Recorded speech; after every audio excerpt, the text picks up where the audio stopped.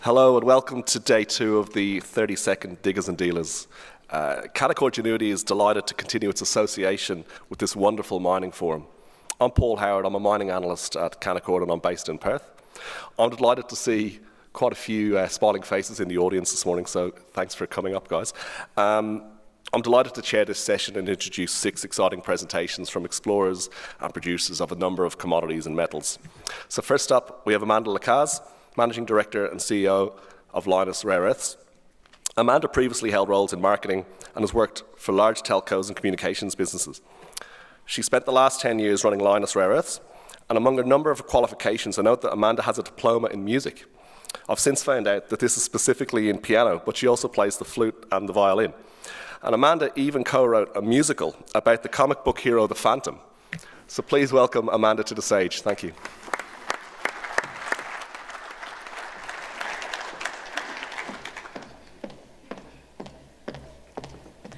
Yeah, good morning everybody. No purple tights today, although I was greeted this morning with, oh hello, it's Barbie Corp. However, I have not seen the Barbie ad, but I am assured that it really is a feminist story, so I'm delighted with that. And for all the women in the audience, you can dress like Barbie and be a success. And I know that Jake Klein from Evolution Mining will be very pleased about that. He told me he was speaking at a diversity breakfast this morning and he was going to say just how great it was that we were such a diverse industry. But first of all, I would like to acknowledge country, and as I do that, to thank Lyndon Brownlee for his very generous welcome to country yesterday. Like Lyndon, I am a true believer in the importance of action, in the value of work. My kids are probably sick of me saying hard work is its own reward, and the benefits of change. And with Lyndon at Lynas, we do say yes to partnerships, yes to respect, and yes to change. And I am incredibly proud every time I hear about the success stories that Lyndon shared with us. It's always a delight to be here at Diggers with investors and colleagues who are passionate about the mining industry. And I'm sad that this year we're missing Elizabeth Gaines and her Diggers and Dealers Diversity Index. However, in her absence, Jake, I can tell you that we continue to have more Andrews, more Tonys, more Marks, more Matthews and more Lukes, but maybe not more Jakes, presenting than we do women. In fact, we've really nailed it this year. There's 2 of us. But it's not necessarily an accurate reflection of what's going on. And whilst I'm teasing my old friend here, we are seeing a lot more women in industry and a lot more diversity, also not just in terms of gender, but in terms of ethnicity and industry experience and otherwise. And I think that's very good for our industry. The ABC's Jared Lucas pointed out on Sunday that we have more critical minerals companies presenting this year than gold companies. Or as mining's friend Brad Thompson in the AFR says, D&D has returned to its roots with a focus on exploration and development. And that probably reflects the fact that our industry is moving into the next stage where our prosperity will depend on whether we are successful and effective in developing the so-called critical minerals. And the combined value today of the 33 major ASX-listed critical mineral stocks is now more valuable than the 25 companies in the S&P ASX All Ordinaries Gold Index. Of course, we're here in the Goldfields region. Gold is and will continue to be an important contributor and employer in the region. However, I think Kalgoorlie Mayor John Bowler got it right when he said that critical minerals can be the next gold for Kalgoorlie, not instead of, but in addition to. And we are excited to be part of the Goldfields. Our Mount Weld mine is near Laverton, and of course our new rare earths processing facility is just 10 minutes from where we are now. As an industry, we do, however, need to think very much about some of the challenges, and these include things like infrastructure and the economics of doing business in Australia, as governments put out successive press releases on the importance of value adding, with occasional action to follow. But workforce is something of a challenge for us, because our next generation are not enrolling in mining-specific fields, not at a degree, diploma or even certificate level. Those of you in WA may not see this. You know, WA is still the mining town of the globe, but mining's reputation is not so good elsewhere.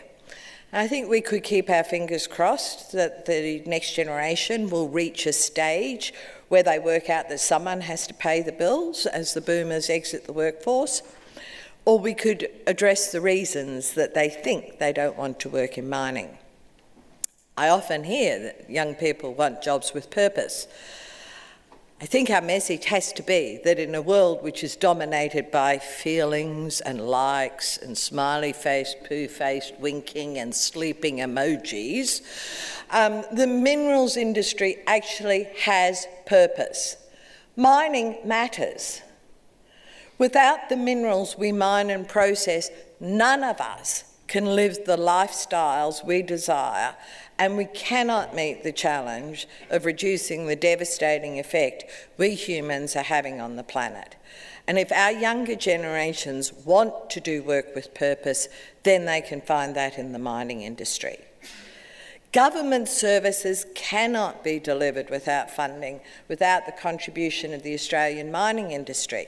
We contribute almost 10% of GDP, support over 1.1 million jobs, with an average salary of $144,000 a year. Why would you ride a bike for Uber Eats when you could work in the mining industry? I wonder. And we pay $39 billion in company tax and $24 billion in royalties.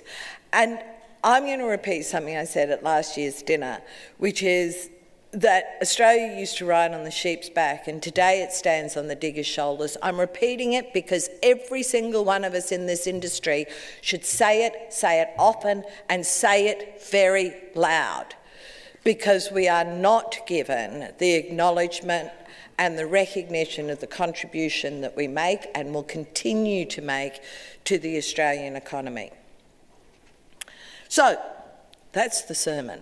I'll move on a bit to Lynas now. For those of us in the industry, we are lucky. We have an amazing mineral endowment in Australia. And for those of us who work in the industry, it is our duty to treat this gift with respect, to mine safely, to limit our footprint wherever possible, to care for our people and our communities, and to rehabilitate land at the end of mine life. Of course, we can never be complacent about safety. According to Safe Work Australia, there have been 7 deaths in the mining industry in the year to July 2023, and every one of those fatalities is devastating for families, communities, their colleagues in the workplace and the industry. So at Lynas, of course, like all of you, we prioritise safety for our people, our communities and the environment. And I have to say I'm really disappointed that we've reported 3 LTIs in the last quarter, which sees us actually significantly stepping up our actions in this area. With respect to environment, we are proud of our track record. We have never been involved in an incident resulting in harm to public health or the environment, and that reflects the strength of our policies and processes. We work with selected partners to provide mine-to-magnet traceability. We conduct life cycle assessments, and we participate in external sustainability and verification initiatives. And because we're in Kalgoorlie, I'll talk about one of those. In March this year, we announced a 3-year partnership with the Goldfields' premier community environmental organisation, the Kalgoorlie-Boulder Urban Landcare Group. And the acronym is very difficult, it's KBOLG. But anyway, KBOLG are busily growing seedlings for the revegetation of our Kalgoorlie site in conjunction with our Enviro Christie body coat. And we will continue to seek KBOL's expertise in rehabilitation and revegetation for both of our goldfields operations. We've had a couple of really standout years in the rare earths market. Demand has been strong, growth has been strong, price has been strong. It's sort of like the trifecta, hey? And it makes it, it's like, you know, rare earths, a bit like having babies. You remember the first time they smiled at you, but you don't remember all the nights they howled. And so after my last 2 years of, you know, this wonderful trifecta, I'm not remembering quite so much the pain of 2016 and 2017. But nonetheless, we've had a very, very good couple of years. Just recently, the market softened a little, and I'm sure many people have talked about some of the challenges in China. And we are seeing lower market prices at present. But we see many of these trends as relatively short-lived and expect that in the medium term, market pricing will return to a more normalised level. And we certainly recognise the importance of building the outside China rare earths industry. It's critical for our success, and believe that now is the ideal time to be investing in our growth projects to meet growing demand for rare earths. And for us, that means we have a lot of very big projects on at present. So, like every other miner here, our value starts under the ground at Mount Weld. Unlike every other miner here, we truly do have very high-grade material.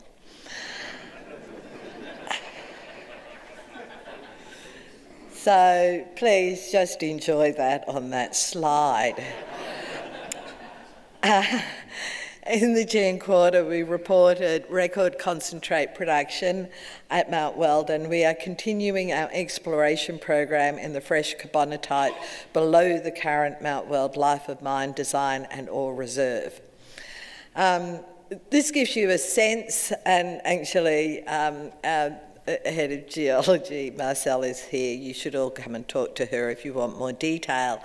But it gives you a sense of really what we're looking at in terms of exploration here, and also why Mount Weld is such a wonderful resource, because it's a collapsed volcano, so it's like someone's put a cookie jar in the earth and then they've just thrown all these goodies in. And so we're dutifully, you know, sort of extracting them carefully and sustainably. Reverse circulation drilling has commenced in 97 holes, that's 17,432 metres, have been completed to date. We've lodged a new life of mine proposal for Mount Weld, which, even though it significantly expands our footprint, it's still a tiny baby little operation compared to many of those here today. It includes further development of the ore body and investment in processing capability. And in March, our expansion project received formal approval for minor and preliminary works. I'm delighted to say it is progressing as planned. For those of you who've been to Mount Weld, you will see from this aerial photo that we're starting to look like really a mine site, you know, rather than a pilot plant. And it is really very exciting as we're, excuse me, looking to further develop this. Fabricated steel modules are being delivered to site. We've got the proposals for our renewable power station, and actually it was great, we just got a further $20 million grant from the Australian government to develop our new process for processing our apatite-rich ores. Of course, the question which is on most people's lips is, well, what's going on in Kalgoorlie? Well, this is what's going on in Kalgoorlie. So we are in the final commissioning stage for our rare earths processing facility here. And the only major area still required for first production, which remains under final construction, is at the waste gas treatment plant. But we've moved through to stage 4 commissioning of our chemical and wet circuits. We've used our rare earth carbonate from Lynas, Malaysia. We've got chemicals on site. We've got first delivery of concentrate. We've got our major earthworks have been completed, we've got on-site gas supply, in fact we have everything ready to go, and Chris Jenny down here looks after our major projects, so you should go and ask him why on earth he hasn't completed the waste gas treatment plant. And why is he sitting in this audience instead of being out with a spanner in his hand? No, the team is working very hard on getting this through, and it is really important to remember that they have done a remarkable job. We had final approvals for the Kalgoorlie facility in February last year. The fact that we are now at stage 4 commissioning, less than 18 months later, I think is quite remarkable. So just let me show you the time lapse.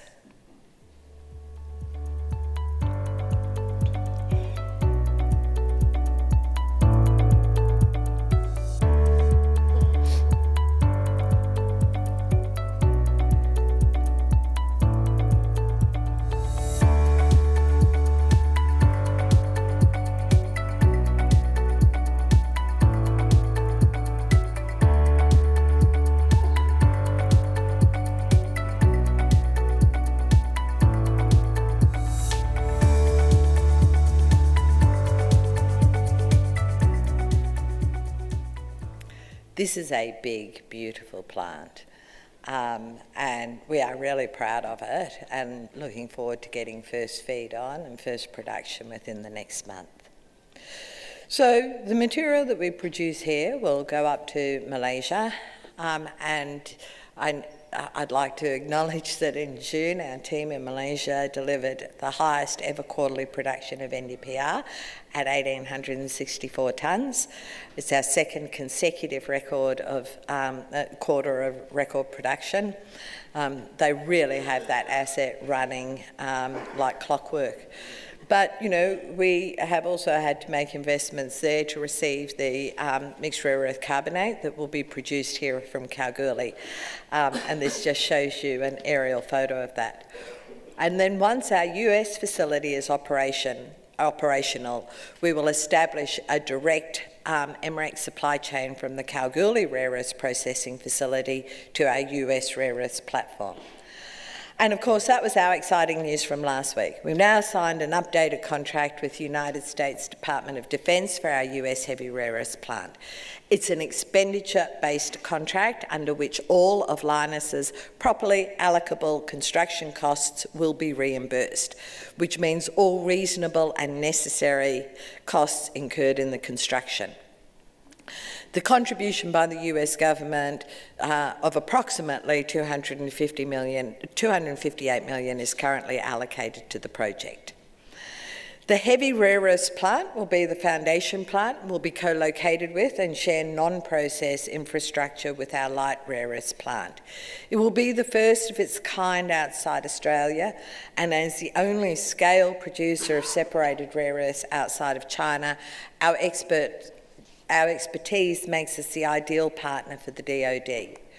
We've bought a site in Seadrift, Texas in Calhoun County. I won't say yeehaw.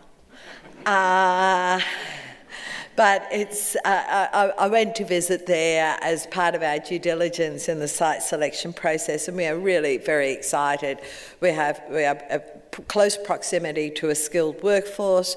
We're in an existing heavy industrial zone, and we really look forward to getting to know the community and working to create advanced manufacturing jobs and economic opportunities for local people. So just turning for a moment to the S in ESG, at Lynas we really do understand that we have a duty to make a positive contribution to the communities where we live and work. That means economic development by employing local people and buying from local businesses, but we also provide direct support in a number of target areas, including health and wellbeing, education and training, the environment, and just support for vulnerable community members. This year we launched our first reconciliation plan, action plan, and that marks the beginning of our reconciliation journey and outlines the actions we will take to strengthen our ties with our Aboriginal and Torres Strait Islander members of our communities. And you can see some photos here of our team embracing these opportunities to understand and appreciate Aboriginal culture during NAIDOC Week. We had our first ever Western Australian International Women's Day event here at the Kalgoorlie Town Hall. We've been having them for many years in Malaysia. In Malaysia, we now have about 200 people actually attending that event. This time we had 75 here in Kalgoorlie. That's members of our team and the Goldfields community. And a good time was had by all. It was so funny. One of our guys, we had a few men were allowed at this event, and one of them sort of said to me afterwards, he said, so there were only like 4 or 5 of them, and he said, actually, I felt a bit uncomfortable, you know, just being in such a minority. And I'm like, yeah, welcome to my world. So as I look around at the explorers and developers in the critical minerals space, it can be easy to forget that Lynas is still a young company. We have been in production for about a decade, and in that time we have been faced with just about every challenge that could be thrown at us. I'm sure that many of our junior explorers and developers in attendance here will face the same challenges. My advice to you is do what is right. Listen to your people and meet each challenge as an opportunity to get better.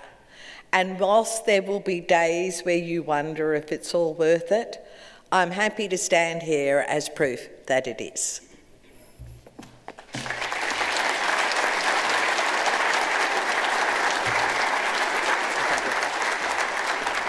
Thank you very much, Amanda. I'm afraid we're out of time for questions.